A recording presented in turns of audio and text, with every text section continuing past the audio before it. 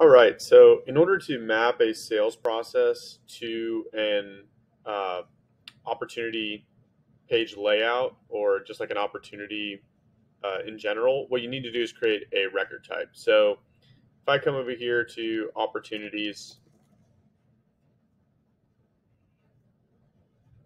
and I click record types, I can see I can click new.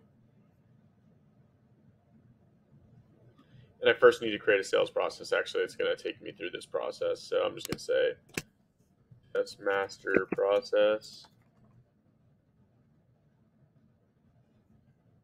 I'm going to leave it as it comes out of the box in this test environment.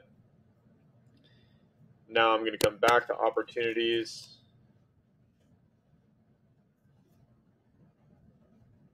If I go to record types, I can say new record type. I'm going to say primary sales process.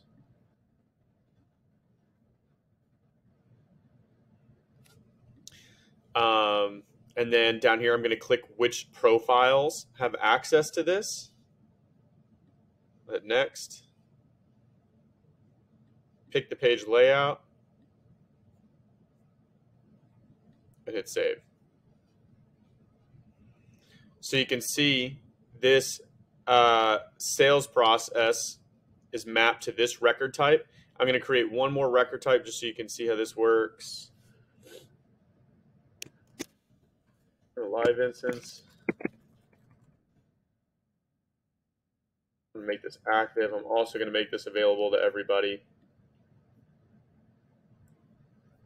Oops. I'm going to give it the same sales process. If I had another one, I could assign a different one, right? Same thing. I could assign it a different layout if I wanted to.